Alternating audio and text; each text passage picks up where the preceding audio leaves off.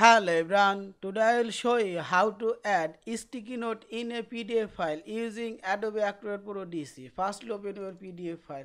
It's my PDF file and click this tools option and scroll down. Here you will find this comment option. Click here comment and here you will find this sticky note icon. Click here and draw a sticky note and type your comment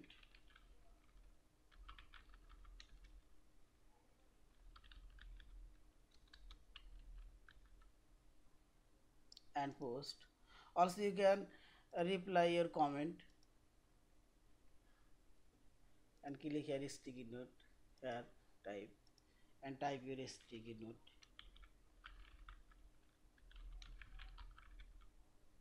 and post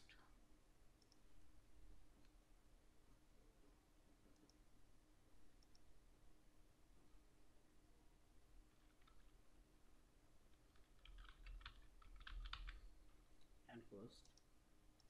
Okay, and save your sticky note. Very good.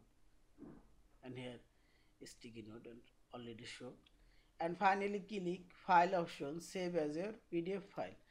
Thank you for watching. Please subscribe, like, share and comments.